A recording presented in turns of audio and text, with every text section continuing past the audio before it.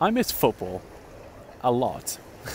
And I think anyone who is associated with football or sport in general would agree with me on that point. Obviously, the coronavirus pandemic has been a horrible thing for many, many different reasons, and this may sound petty to a lot of people, but I think the moment it really sunk in as to how bad it was when all the sport and the football was cancelled. That'll sound petty to someone who doesn't really have an interest in sport, but when it is an integral part of your week and your routine, you'll understand. One of the major questions about this season so far has been whether or not it should be null and void. Should we cancel the season and start again? I think a lot of the people who want to null and void it are either people who don't like Liverpool or people whose teams are struggling in the relegation zone. My team, Plymouth Argyle, is not struggling in the relegation zone. We're actually in the top 3 of the division. I think we're second as it stands, and if we were to cancel all of the progress that we've made so far, it would be a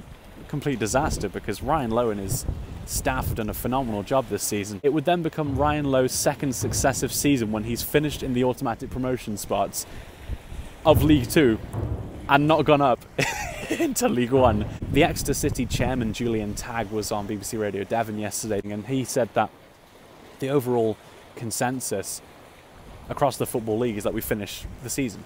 If Exeter City were to lose all the progress that they've made, same with Argyle, there would be legal problems, there'd be lawsuits, there'd be all sorts of issues. But at the same time, if they finish the season as it is now, I think there'd be even more lawsuits, because the amount of clubs who are struggling in the relegation zone across the Football League, who could potentially escape, maybe have a few games in hand on the teams above them, if they were to be relegated just because of the coronavirus outbreak, I think there'd be a big issue.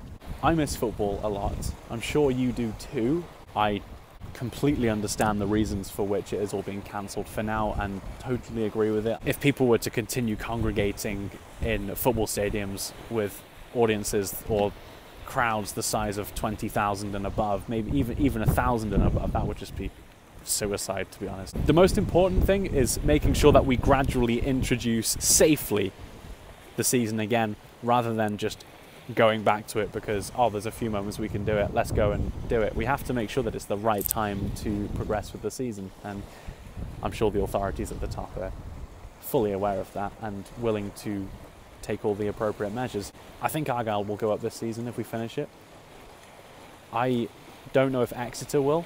For Devon, it would be really good if Argyle and Exeter went up, because Devon's never really been the hub of footballing greatness, has it? But if 2 of our teams were to go up into League 1, that would be great. For rivalry's sake, I think it would be good as well, because then Argyle and Exeter will be battling out in League 1.